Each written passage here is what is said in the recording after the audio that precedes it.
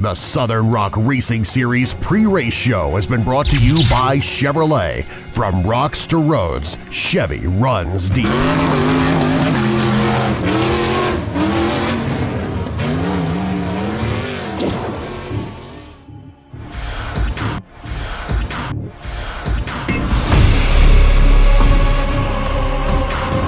And now, direct from the SRRS studios, here's your host. All right, guys, this is it. Y'all ready? Southern Rock Racing pre-race show for the bouncers. Round 2. Dirty Turtle. That's it. That's it. I'm Denny Downs with Rock Rigs TV. And I'm Clyde Bynum with Southern Rock Racing. Are you with Southern Rock Racing? Sometimes. Sometimes. You know, he likes to play little games. I'm Dave Z. And April 2nd. And who are you with? Don't worry about who I'm with. It doesn't matter who I'm with. My name's not even Dave I don't Z. know you got past security. Yeah. What's security? It's like a $3 lock on your door. So come on down to the SRRS headquarters. Get what you need. Saturday, April 2nd is a big day. Big day. Big day. Now, Saturday, April 1st is a big day, too. Wait a minute. How is Saturday, April 1st and April 2nd? Don't worry about that. It's the new math. They're teaching in all the schools right now. So, on Friday, April 1st, you need to take a day of vacation, because I know all of you guys got 3-4 weeks vacation built up, and go see the UTVs. But Saturday, April 2nd, it's when the heavyweights take the stage. It's when the bouncers are front and center. And that's where all the girls come out. All the guys got the little fake tan going on. Big horsepower. Big horsepower. Might even be some semi-difficult hills. There are. This year, I haven't seen a semi-difficult hill yet this year. The first race was a couple of semi-difficult hills. All right. I'm just going to tell y'all what's coming up. Gonna be a good time. Now, Clyde went out at the end of last year, and he basically told everybody 2016 is going to be the year for the hills, because the drivers were calling for it. It wasn't the fans, because everybody was really happy with what was happening out there. The drivers like what true rock bouncing is, and we're going to keep it. You know, we're going to keep it where it's still a good time and still doable hills, not bounty hills, but and it's hard to find that fine line that's difficult hills that works for the drivers and the crowd and keeping everything going and safe and all that good stuff. But these RCV recovery guys, they help us make it work, and of course the parks we go to, we're going to Dirty Turtle this time. Scott and his crew, they also do a lot of work and help us keep it flowing. And National Tire and Wheel, these guys make it all possible for the bouncers to do what they do up at the Turtle and for the Cup this year. National Tire and Wheel is the Northern presenting sponsor, so they help us make it happen on the North. Now, He's over doing a manicure. See? The reason why I'm laughing, there's this guy. His name is Craig. Craig, now I'm going to destroy your last name. I know what your last name is, but old Reichwald over here from RCB. Now, he came down. He's one of those, what do they call them? Cheese heads? He's from up Minnesota way. And really great guy. Serious note. They're in Rockford, Illinois, but yeah, he's from up there. He's a cheesehead through and through. And he and the RCV recovery crew do such an unbelievable job week after week. I was glad to see Craig come out and hang out with us at the first event. I think he enjoyed it. He may have. He may have. But no, Craig, good dude. But that recovery crew, I just want to talk about. I can't, if you watch the stuff that Busted Knuckle and Mad Ram and the SRRS put out every week in all these viral videos, the one thing that you don't see that is just unbelievably entertaining is the RCV recovery crew in action. Yep. And of course, a lot of those guys are also the guys that help me, get everything put up and tear down and all the stuff that happens before and after the event. So it's one of those no frill jobs, but they're there to do it. It is. So it's just like going to watch a ball game. It's nice to watch it in your living room with your beverage of choice and a snack next to you that doesn't cost $8. But going out and smelling that race fuel and seeing all the behind the scenes action. What's your favorite flavor of race fuel? Whoa, what? Oh, race fuel. So, like I was saying, I like the grape. Yeah, gotta get the grape fuel, baby. Now you ain't got much to say. Yeah, but getting out there and seeing the action live, seeing the behind the scenes action, meeting the racers, it's really a great experience. So make sure that you're out there. April 2nd, you can get off, come on out. April 1st. And we're going to see the Rock Rigs guy out here this round? Yeah, we're gonna have Rock Rigs out. We're gonna see you guys out here. Yeah, we're gonna be Denny, there. Why not? His partner in crime, Mike's gonna be out there. He's gonna be wearing. He's the one that likes to hide behind the camera on the other side. I thought you said he wears the pink hat. Oh, okay. So Mike's gonna be wearing the pink hat. He lost the bet. He's the one that does all the work after we get done clowning. Mike does a lot of work. I mean, we always give Rock Rigs a shout out, but these shows is a lot of people do know editing is some rough stuff. And Mike, he handles that heavy work right there. So big shout out to him. So he will be wearing the pink hat. Go check him out. We'll see you April 2nd, baby.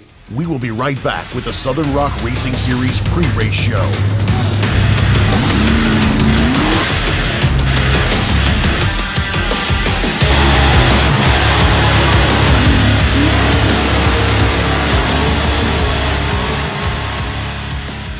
So Dave, what are we gonna do next?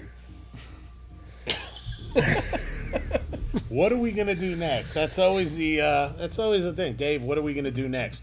Tell you what we're gonna do. We're gonna give my boy Nick Corkburner a call. Think he'll answer? Probably not, because we're calling from my phone, so he may answer. Yeah, he doesn't answer my phone calls any longer. Oh no, does he owe you money? No. Oh, he might answer. I don't know. Probably. Tell you what he owes me. He owes me lunch. You hear me, Corkburner? Is it ringing? It's ringing. Let's see if he answers. He may not answer a phone call. Now. Hey. Yep. Hey. What are you doing?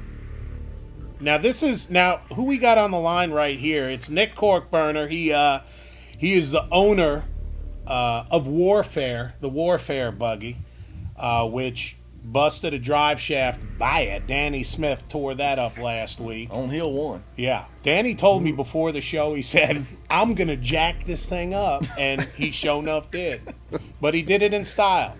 And we have Nick Corkburner on the line. He's one heck of a guy. He does so much for the SRRS. He was actually, tell him what he was doing. He likes to hang out and just, hang out with the rest of us. We put up a few banners and some starting gates and put up a few pieces. Play in the mud a little bit. So you put Nick to work? Yeah, we put him to work a little bit, and he brings his little hard buddy.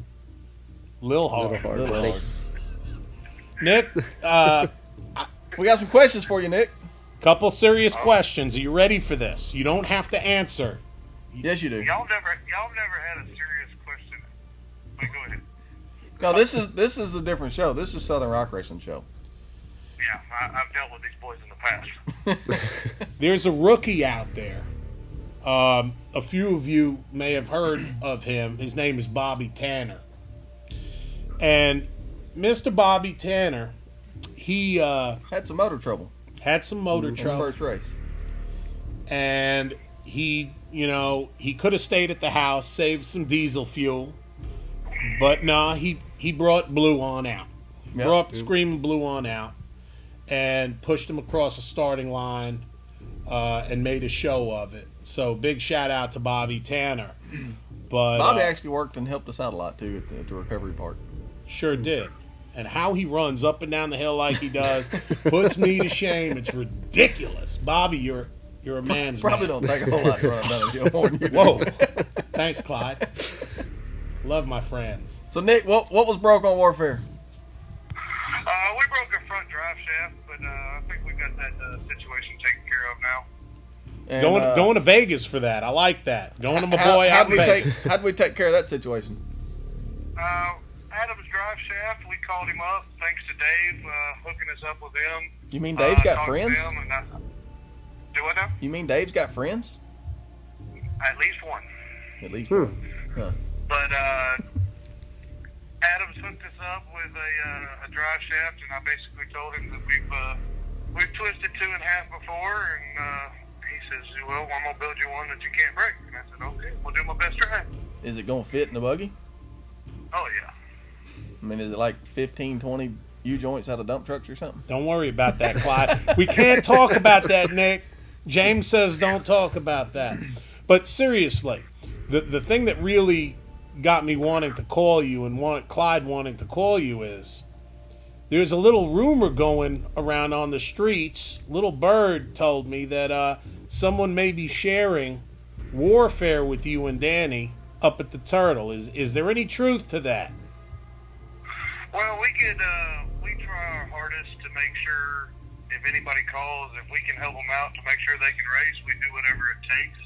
And Bobby was having some motor trouble last week at the race, and he didn't get it resolved in time, and he doesn't think he's going to have it ready for Dirty Turtle. And just sitting around talking to him, and he said, "Yeah, I'm just going to come do recovery." And I said, "Bobby, if you're there, you're racing." And he said, "What do you mean?" I said, "You're getting in warfare." And he was kind of reluctant at first, and I pretty much told him that he didn't have any choice. Well, I mean, he was concerned about messing up Danny's points, but I guess we all see where him and Danny are tied, so it should work out pretty good for him. Yeah, we're tied at the bottom right now. We got a long struggle for the rest of the year, but I mean, it doesn't matter when a legend like that needs a ride. It's not about the points. It's about keeping the best in the game and keeping him going. And we're young. We've got plenty more years of fighting. And to be honest with you, I want to see what Bobby can do in warfare. And he doesn't know it yet, and I imagine he will after this. I'm requiring him. He has to ride with Danny. He's always turned it down before. I'm gonna make it a requirement. Danny's ridden with him multiple times, and now I'm gonna make it a requirement that he has to ride with somebody that drives like him. Old Nutbush Danny. So, That's right. Nick, we thank you for your candor. Sorry to cut you off, but you're cut off. We'll talk to you soon, buddy. Love you. Bye. Sounds good. Yeah, love you. Bye. That's enough, Nick. That was Nick Porkburner.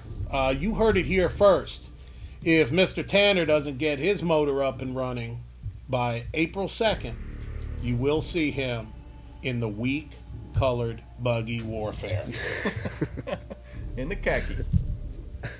We will be right back with the Southern Rock Racing Series pre-race show.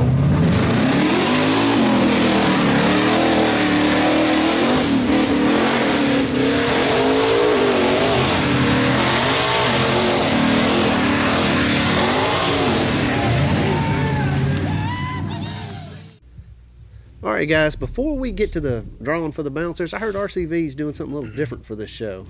Yeah, this year we're doing the RCV award with 3 people that that basically do a little contest on social media. We pick 3 of those guys randomly, and they're the judges for each run. Basically, 1 through 10, they award 1 through 10 for each driver. They hold up a card. They hold up a card. Pretty cool. Nice, it's like pretty, the Olympics back in the 30s. Nice, pretty card. orange cards for that RCV orange boots. And what does the winner get? After each event, we have a winner at each event, and that driver that gets the most points gets $500. So we're talking $500. And what about at the end of the year? End of the year, we're also collecting those points just like we did last year, and we'll have an overall winner at the end of the year. $10,000. No. Oh. What Now, if they can win the fastest all year long, then they can get big money. But in the tiebreaker, that's the tiebreaker for the RCV awards. So $8,000. No. No. Okay. No, guys, I tried. I threw it out there. Nothing. I got nothing. But $500, not bad. $500, and at the end of the year, we'll be doing a big RCV trophy and everything again. That'll buy $500 will buy just about half a set of RCVs for a Dana 30. I could use that. So keep me in mind, guys. All right. gonna be tough to win when you didn't even hit the hill. Yeah. So who we got for the judges this time? Well, we got Pete Rittenor, Matt Brinkley, and Casey Showalter. Old Showalter. I had an old Showalter dog. If you're one of those three, come see us at the apparel booth. Let us know you're there and want to be on board, and we'll get you set up. You'll have one of the best seats in the house to see very well. Go say hello to Tabitha, and Jacob may be there. Yeah. Will Jacob have all his teeth in? I don't know, but He got the one tooth that- Zaylee may be there handling the hats and stuff too. So if you need a hat, Lil go see her. Zaylee, she's cute. She's a live wire. Go say hello to Lil Zay Zay. Well, let's get this drawing going. Let's do it. So I guess they're waiting on me. Waiting on you. Always you. Bam. How many we got running in here this time? I believe we got 31 that's pre-registered. 31. 31. And this drawing is was it K&R Armory again? Nick is going to owe us a lot of money. Nick who? Cork burner. Cork burner. All right, which one of y'all want to be? We'll let him go number one. Number one. Who is the lucky little victim in here? Let him get started. It takes him a while to talk. All right. Playing little games. It's my girl. It's my girl here. Uh-oh. Oh, Sydney Rockwell. Love you, baby. Rockwell. Sydney. Team Rockwell. Number one. Wow. Number two is another girl. Shelby Tanner. Got the girls. Now, talking about Shelby Tanner, what a spill we saw last race. Good gracious. A backflip, but she made it the second hill like it wasn't nothing. Woo. Great showing. Next, we got my boy from East Tennessee who got some hot and stickies on order for me. Oh, boy. Yeah. I know who that is. Now, I'm going to tell you something. When I needed my wheels, I called Clyde. I said, Clyde, I need some bead locks. And he said, Figured out that cost you double, huh? I got you. I got your number. So he calls his guy from Go Forth Tire, Scott Go Forth, and hooks me up with some race lines, which are pretty freaking amazing. Now, do you rock bounce with them? Yeah, little baby rocks. I do I do some trail riding, as most of you know. Who we got next over here? My bouncer's under construction. Good luck, Scott. You're up next. Next we got Richie Keith, old plowboy. Yep. And he's one of my. I tell you what, watching Mark Nero the other week, new to the sport as far as running at that level, amazing showing. Mark, you're up next. Good luck, buddy. Next is going to be Aaron Miller. There you go with it. Mess you got Throwing it over again. there. Old Derek Catran. Derek Tran. It's pretty amazing he does that with a cab truck. Next up is going to be Craig Hughes. The man to beat. Brandon Davis. He is in the lead. With all those sponsors. Next up, and you can pay attention so you get this right next time, Peter Basler. He's not a Basler, he's a Basler. Peter Basler. You're up, Mr. Basler. And he's going to kill me. Big guy. Adam, you're up next, Mr. Ringer. Adam Ringer. Next up, William Stewart. I think he might have that new Dark Knight one ready by then. There are a couple of brothers who are serious competition out there. I got one right here. Jason Spiegel. Good luck to you. So, either you think one of them's really old or one of them's really young, but that's a dad and son. It's just like AJ and Sydney. They're brother and sister, too. I'll tell you right now, AJ, you look about 15. So I was wondering if he looked young or if Sydney just looked that old. no, Sydney looks every bit of 18. I mean 16. AJ, you look about 20. AJ, seriously. Next up, Tim Cameron. You think he's going to have that new one ready in time? I hear he's got a rental if it's not ready, but he's pushing to have it ready. He's got a serious rental. I'm not going to tell you who it is, but if you're into comic books, I'm not going to go any further. I can't do that. I can't do that because Timmy may get angry, and you wouldn't like him when he's angry. So, but smart money's on Timmy having his ready. Wouldn't you say, Clyde? I don't know. I haven't seen any progress or anything. I don't know where he's at, but I do know I've heard that he's gonna have it as a roller this week, so he'll be cutting it close. Who we got next? We got Danny Smith. Danny Smith, an old warfare. That's it. Nutbush, baby. Speaking of comic books, we got Ryan Brumhall next. Who? Ryan Brumhall. Broomhill. I guess you know him as Broomhill. I don't know him anything else but Broomhill. And one heck of a guy right here, Clint Evans. Clint, you're running next. Next up is going to be Bobby Tanner. And another one of the Spiegel brothers. One of the Spiegel brothers, Ethan. The younger brother? Spiegel. The younger brother, Ethan.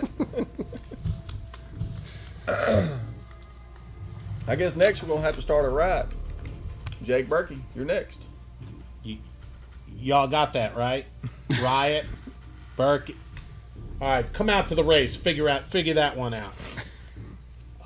You're going to have to give me a minute on this one. Our producer's going crazy right now. He's like, end this thing, kill it. But, you know, my boy right here, we're going to get him his own, he's requested his own theme music. When he comes on out, we got to get some AC/DC going for none other than the Hitman, old T-Love. Travis Lovett. T-Love. That's a band. That's the Hitman, baby. Next, we got old Joe Pierce. He had a pretty good time at the first race for sure. Now, as in good time, we're talking about end over. No, I think it was more of a circle and then end over. Did something, and it was crazy. Joe, hope you're feeling a little bit better with the thing and the. Love you, guy. He put a whooping on his Go 4 tires and stuff. That's for sure. Yes. And we got the Hoover maneuver himself, old Barney Hoover. Barney Hoover. Yes, sir. Well, next up, what you got to say about that kid, C.J. Bynum? I got lots to say, but I can't. His mama's sitting back there. It's crazy. I can't say half of what I want to say. But good luck, Siege. No idea. Aaron Selden, we'll see you out there, buddy, at the Turtle. Next up, we got Randall Key. Now, Randall killed it at the last one. He killed it at the last one, and my prediction is, Randall, you're top 10 this year, buddy. At least top 10. And Dustin Kalansky, that's a last name like mine. You know, I had to shorten it to Z because my last name, forget about it. Yours not that bad. Forget about it. Next up, we got Kenneth Reese in the Adrenaline Buggy. And Todd Durham. Todd Durham, you're up next. We'll see you out there. Next up, we got Kyle Crouch. He's pretty local to the Turtle up there. Kyle Crouch. That's it right there. Last one running. Last one. Who's the last one? Yeah. That's Smile. Another local. Old Slade. Slade Martin. Slade Martin. You're up in the next. Martin clan. So, you know, when you get on out there, park is open for wheeling. Bring your rig on out. Bring your ATV on out, UTV. Come on out. Have a great time with us at the Turtle. Make sure you take a day of vacation. See us April 1st, April Fool's Day. Watch the UTVs. These things are ridiculous. They're awesome. Go shake this guy's hand right over here. Denny's going to be out there at the Turtle. Clyde, he's going to be wearing something. I'm going to try to make it out. He's going to wear something cute, I promise you. And go see the other half of Rock Rigs. Go see Mike. He's going to be wearing the pink hat all day. All day. All weekend. All day. So, Turtle, Come April see us. 1st and 2nd. Any more information that you need, go to www.srrs.rocks. We'll see you there.